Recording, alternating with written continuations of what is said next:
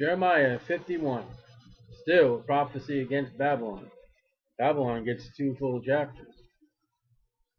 Thus saith the Lord, Behold, I will raise up against Babylon, and against them that dwell in the midst of them, that rise up against me, a destroying wind. So these are people who are against God.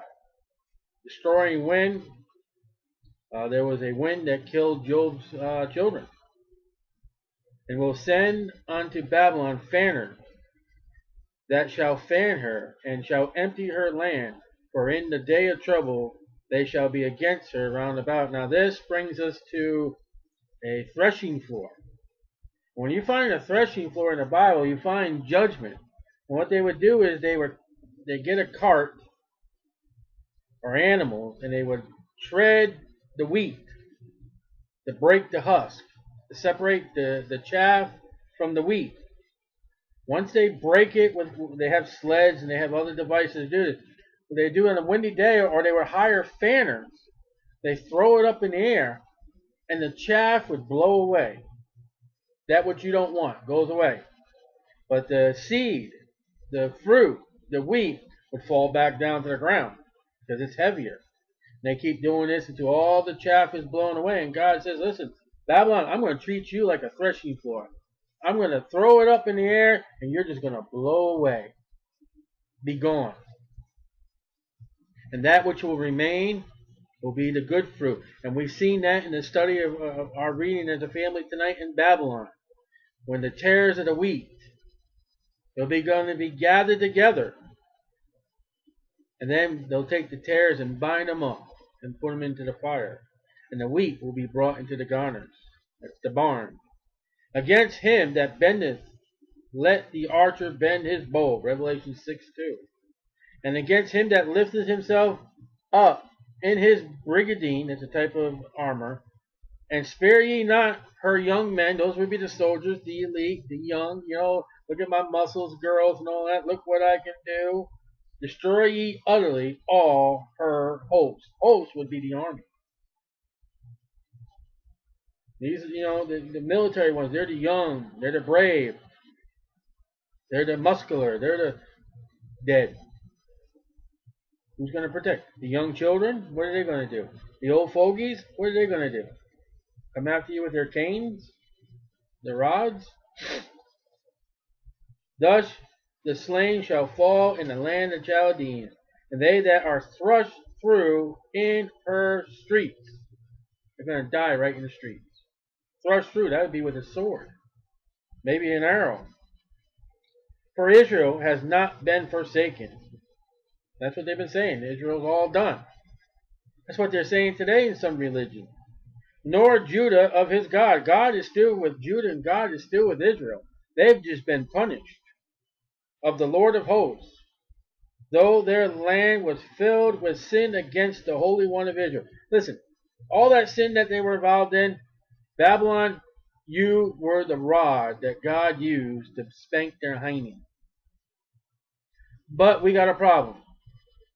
We've got a big problem that we need to learn with chapter 51. Genesis 12 says, I will curse them that curse you. We've got a big problem that I have been teaching all along. Babylon did not have to obey God here. They could have said, God, listen, we understand how you love those people. We understand they are your people. We heard something about you cursing them that curse them. We rather pass. Can't you find the Assyrians to do the job? Thank you very much. And they could have done it.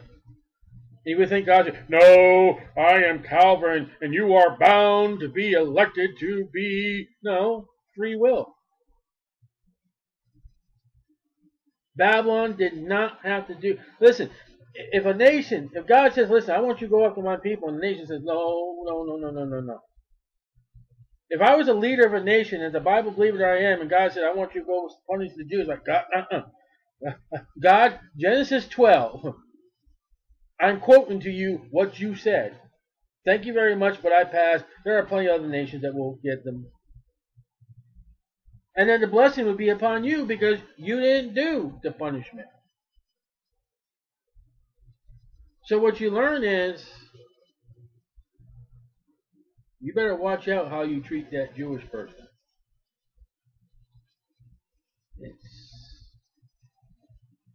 Thus the slain shall fall in the land of Chaldeans, and they that are thrust through in her streets.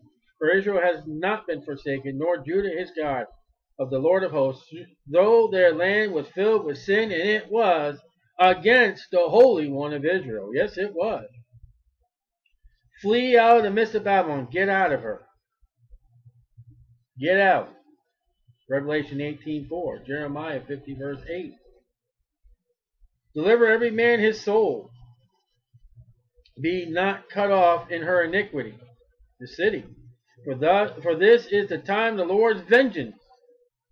Vengeance is mine, saith the Lord, I will repay. He, God, will render unto her a recompense. Oh boy. You know, Babylon entered into the most sacred, holy place of God that no other person was supposed to but the priest and the high priest. Read what they carried away. It was inside the tabernacle, the temple. Babylon has been a golden cup in the Lord's hand. Revelation 17:4. That cup is judgment.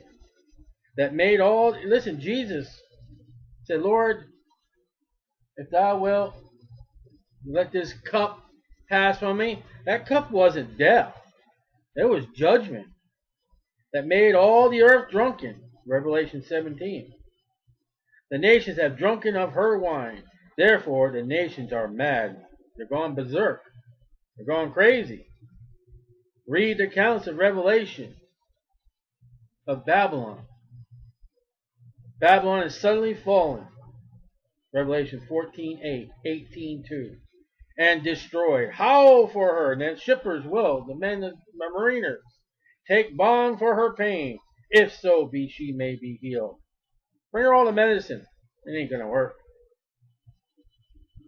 We would have healed Babylon, but she is not healed. Incurable. Without cure. The wages of sin is death. Forsake her, and let us go everyone into his own country. Let's get out of her. For her judgments reach into heaven. That cup has become full.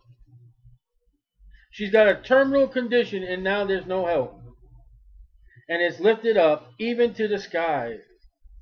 You know, that was the foundation of Babel. How high did they build that tower before God came down and destroyed?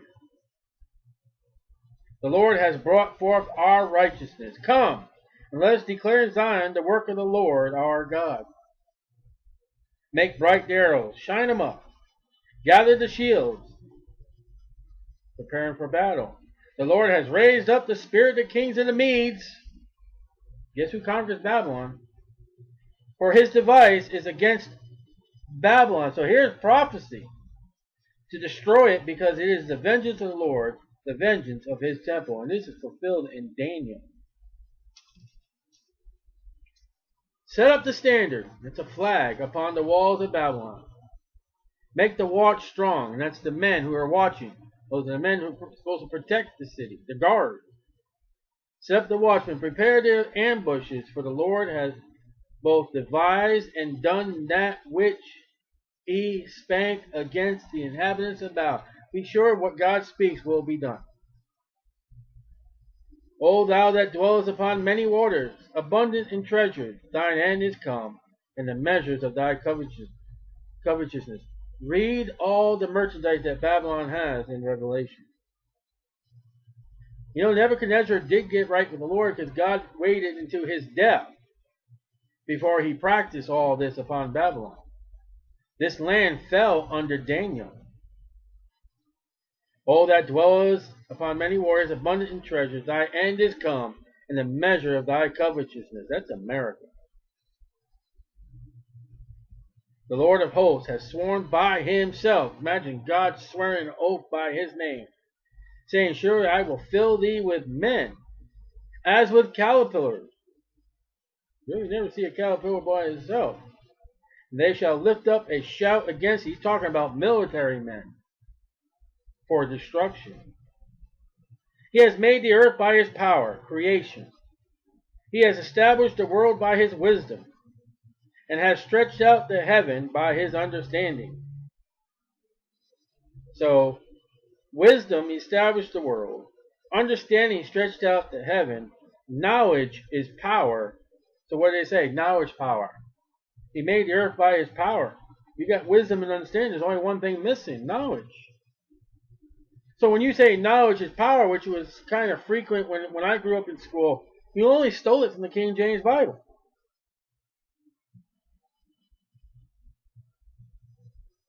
When he utters his voice, there's a multitude of waters in the heavens. Uh-oh. There's waters in outer space.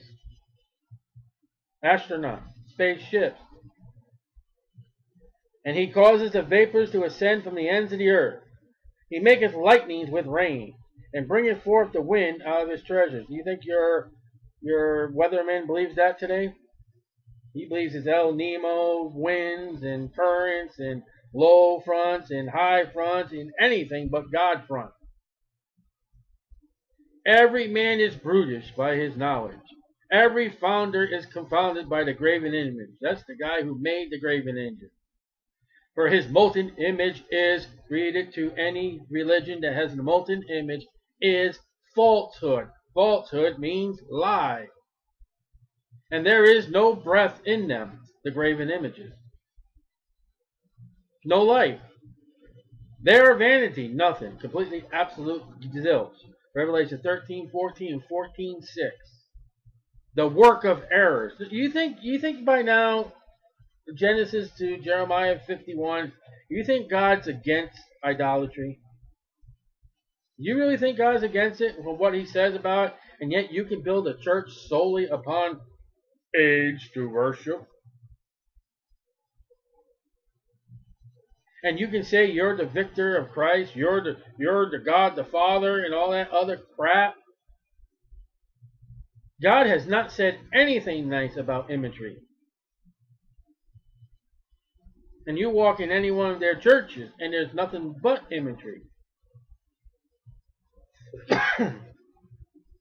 The portion of Jacob is not like them, for he is a former of all things, and Israel is the rod of his inheritance. The Lord of hosts is his name. So Jacob and Israel are something above all nations. And they were involved in idolatry. Now, here's something. I haven't heard it in a long time, but when I was a child, I used to hear these two words described as a wife or as in-law. Thou art my battle axe, a weapon of war.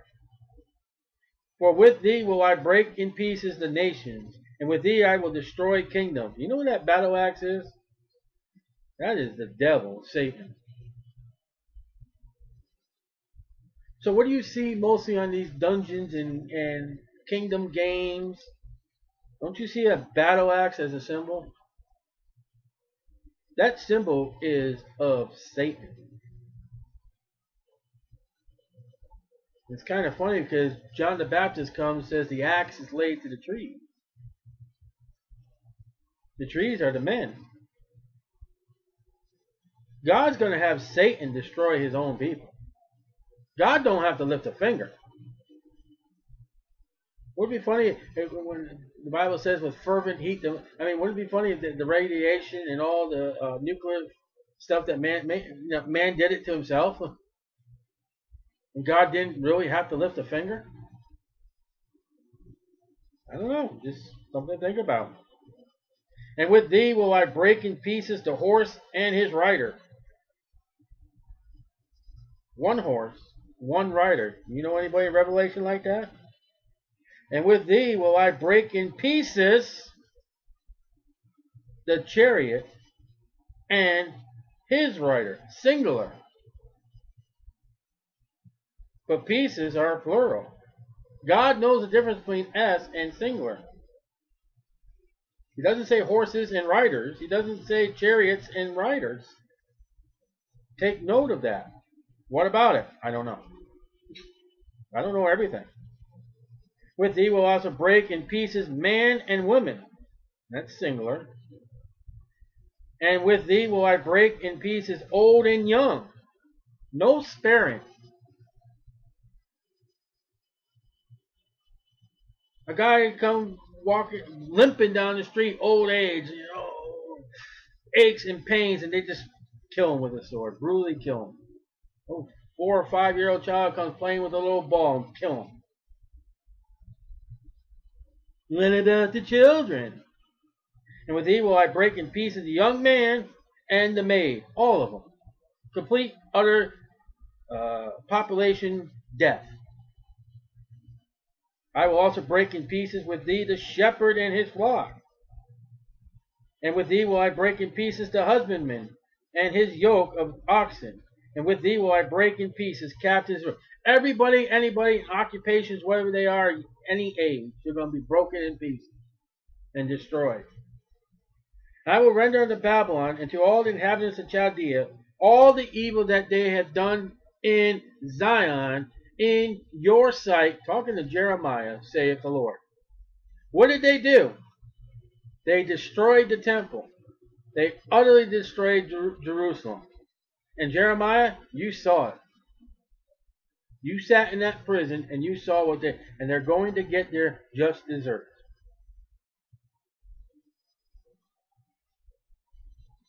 They clobbered Israel, and God is going to, think of a word worse than clobber, the Babylonians.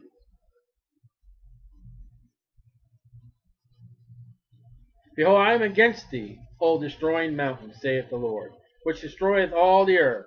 I will stretch out my hand upon thee, and roll thee down from the rocks, and will make thee a burnt mountain. Volcanic mountain? I don't know. They shall not take of thee a stone for a corner, nor a stone for foundation. They're not going to take no stones from Babylon and build a city. But thou shalt be desolate forever, saith the Lord. Now, if he's talking about the Babylon of Jeremiah's time, and God says that if it's that Babylon in your sight, Jeremiah, then that place is not going to be the one built for the Revelation period. Because God just said no one's going to build a city there forever. But what gets me is a mountain. I don't know if Babylon sits on a mountain. But the Babylon in Revelation sits on 7 hills. They shall not take of thee a stone for a corner, nor a stone for a foundation, but thou shalt be desolate forever, saith the Lord. Isaiah 28:16. Set up the standard in the land. Blow the trumpet among the nations. Prepare the nations against her. Call together against her the kingdoms of Ararat. That's where Noah and his family landed. That's over there in Turkey. Mini. And that's not the rat's wife down there in Florida. And Ashkenaz. Appoint the captain against her. That's the military leader. Cause the horses to come up as the rough caterpillars. I don't mind caterpillars, but rough caterpillars, I can only assume that they come in and devour food. You ever sat there and just watch one caterpillar work in an afternoon? I used to do that as a little boy. We would watch these caterpillars, and by a couple hours, that leaf would be gone and dead. Prepare against her the nations with the king of the Medes. Prophecy. The captains thereof, and all the rulers thereof, and all the land of his dominion. You remember what book Daniel was reading? Jeremiah. So when Daniel picks up Jeremiah, he's reading the Daily Babylon, if you can say it like that. Daniel don't need a newspaper. He picks up Jeremiah. Wow, this is news that hasn't even been happened. Never mind fit to print. Then when Cyrus and them come in, and Daniel, he's put in leadership under their Medes, he just opens up Jeremiah 51 and says, yep, Jeremiah was a prophet of the Lord. Cyrus, check this out. Not only is your name in the Bible, but check out the prophecy of you guys, the Medes. And the land shall tremble and sorrow, for every purpose of the Lord shall be performed against Babylon, to make the land of Babylon a desolation without inhabitant. That's exactly what they did to Israel, or Judah.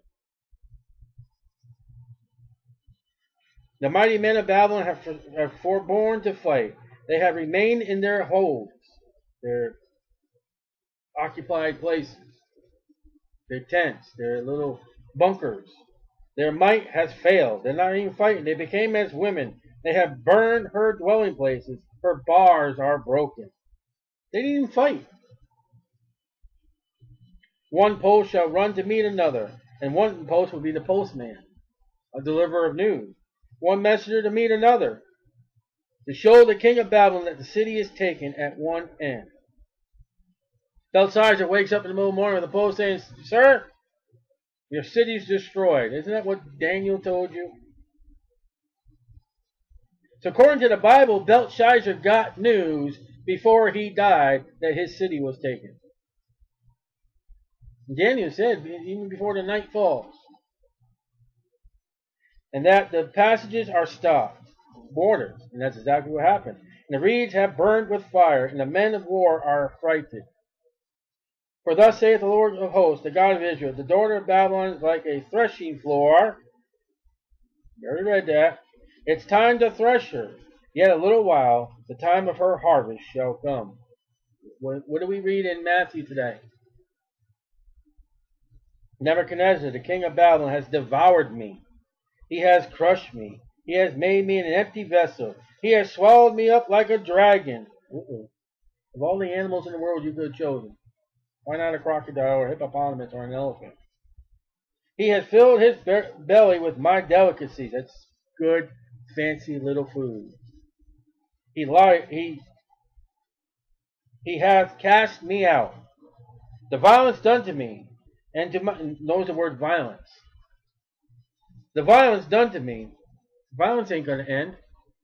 The violence done to me, and to my flesh be upon Babylon, shall the inhabitants of Zion say, and my blood upon the inhabitants of Chaldea, shall Jerusalem say. Jerusalem and Zion are going to say, because you did it to me, it's going to be done to you. Genesis 12.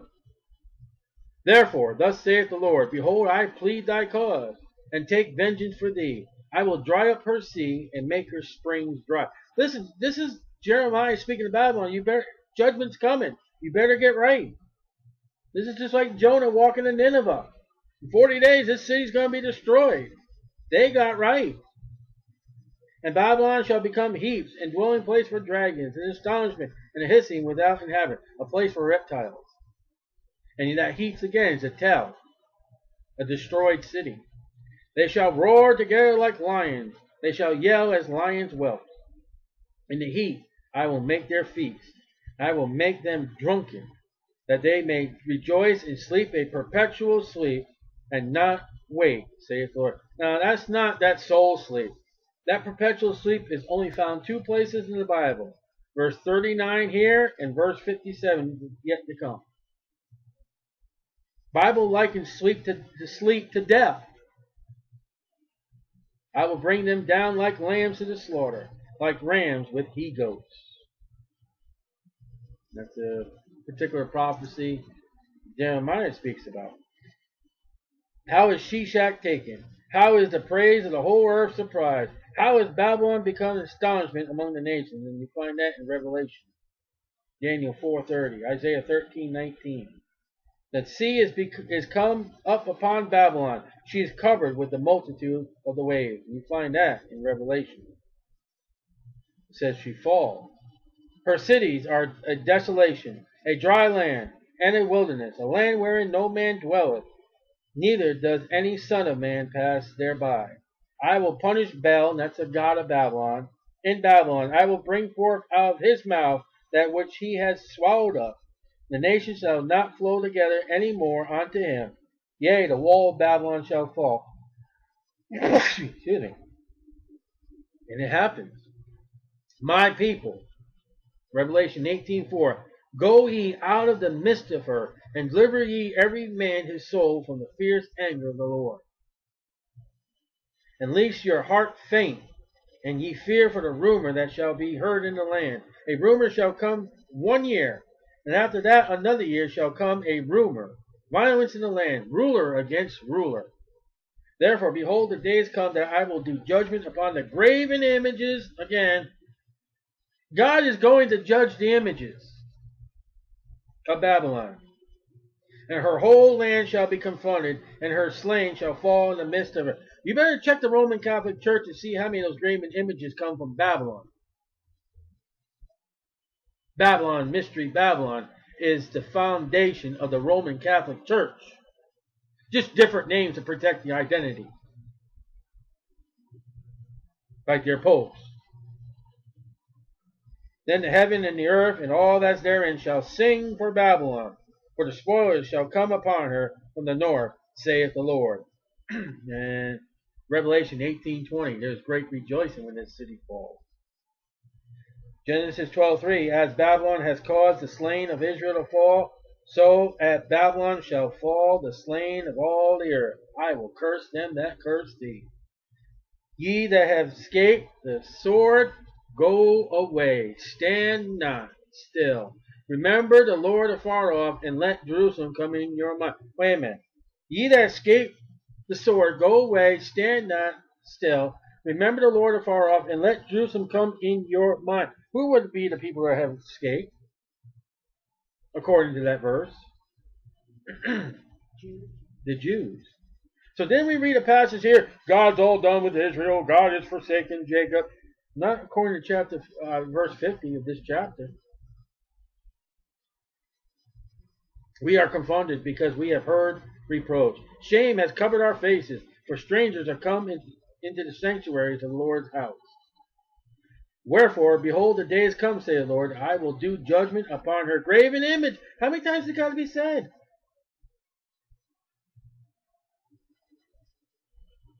My aunt, devoted, devout Catholic of Catholics, could not get this out of her life.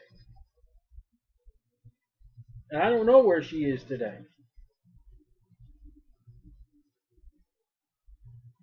And through all her land the wounded shall groan. You need to read a book. Oh man, as soon as I said that, it went away. All Quiet in the Western Front. Man, he has in that book a couple places where he describes all the people who have been injured in the battle. He describes actually being with a dead body, grouping and burping and gooing. Though Babylon should mount up to heaven. Does that sound familiar? Jeremiah 49:16, Amos 9:2, Obadiah 4, Genesis, Revelation. Though she should fortify the height of her strength, yet from me shall spoilers come unto her, saith the Lord. All your stuff is going to go bye-bye. Where are the hanging gardens of Babylon today? They're going bye-bye. Because the Lord has spoiled Babylon and destroyed out of her the great voice. Revelation 17:3-8, 13:5, verse 18, Daniel 11:36. With her waves do roar like great waters. A noise of their voice is uttered. Because the spoilers come upon us. Being spoiled means you're through. You're done. No one's shooting anymore. You're able to come in and take from dead bodies. You're able to come in people's houses and steal things. You're able to go into treasuries and banks or whatever they had and take whatever you want without, well, maybe you have a sniper here and there, but pretty much you can just do what you want to do. The city's been defeated, and God's saying there are no snipers. They're all dead. Go ahead and take whatever you want. Babylon and her mighty men are taken. Every one of their bows is broken. You can't use a broken bow. For the Lord God of recompenses shall surely requite. I will make drunk her princes. You can't do much when you're drunk. You have no sense when you're drunk. You're stupid when you're drunk. And her wise men, her captains, and her rulers, and her mighty men, they shall sleep a perpetual sleep, and not wake, saith the King, whose name is the Lord of hosts. Mr. Jehovah Witness, get that one. Get that Jehovah announced that Jesus is king, and then get him to read the Jeremiah. Capital L, capital O, capital R, capital D. Thus saith the Lord of hosts, the broad walls of Babylon shall be utterly broken. And I believe there were 2 walls of Babylon. And they said that you could have chariot races upon the walls. They were broad. I have somewhere, not here.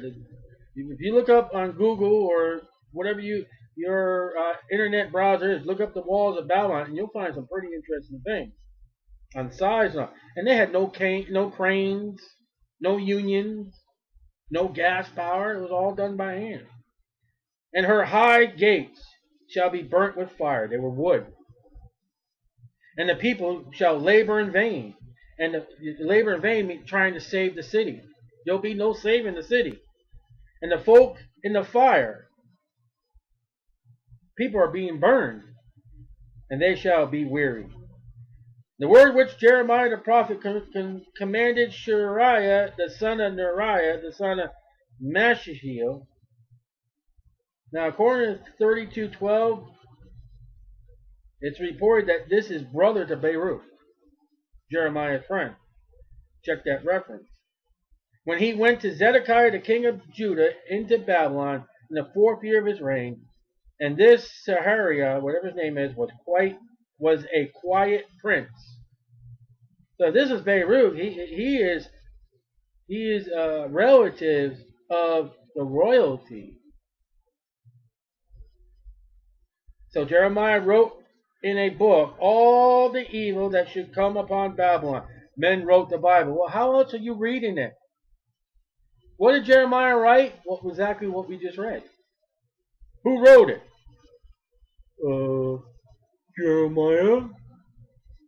Well, men wrote the Bible. Well, men wrote your textbooks too. So what? I finally got to use that in the guy the other day at prison. He went, oh wow, yeah. Felt so good. I actually got to use that. When it comes to Babylon, and shalt see, and shalt read all these words. And Daniel does. Then shalt thou say, O Lord, thou hast spoken against this place, to cut it off, that none shall remain. So this book is carried by a prince into Babylon, and ends up in the hands of Daniel. In it, neither man nor beast, but that it shall be desolate forever. And that place is desolate today. It's going to be even more desolate after the Babylon of Revelation. And it shall be when thou hast made an end of reading this book, the entire book, which we just read. We got one more chapter, Lord willing, to do. Then Lamentations. Thou shalt, now get this, and thou shalt bind a stone to it. Tie the book to a rock. And cast it into the midst of Euphrates. Now, what do you think God thought of the originals? Take the originals, when you get to Babylon, read it, then throw it into the river. Somewhere, wherever the Euphrates empties out, and I don't know world geography, somewhere there's a book of Jeremiah lying at the bottom of the river. Heaven and earth shall pass away, but you just imagine the book of Jeremiah just floating on the river. Hi, here I am. All you scholars, here's the originals. Get the hairdryer out. I hold better than originals. The originals of Jeremiah that we're reading right now are underwater somewhere. Probably destroyed. And yet I hold a copy that God has provided to me that I can read. And if I had the originals of Jeremiah, guess what? I have no idea what Hebrew looks like. Old or new. And I understand that Hebrew reads the wrong way. They read right to left. I read left to right. I'm definitely not going to get it right. If I were to read the Hebrew, I'd be dyslexic, reading it the wrong way. The originals were... And yet here I hold a copy. And thou shalt say, thus shall Babylon sink, and shall not rise from the evil that I will bring upon her. And they shall be weary. Babylon shall sink and not rise, but I have the word. The word survived. Babylon did not and will not. Thus far. Why? We still got one more chapter. But Jeremiah 52 is really not chronicle order. We're going to go into what happens in 2 Chronicles, the last chapter. We're going to read the final period in chapter 52, Lord willing, what happens to Jerusalem.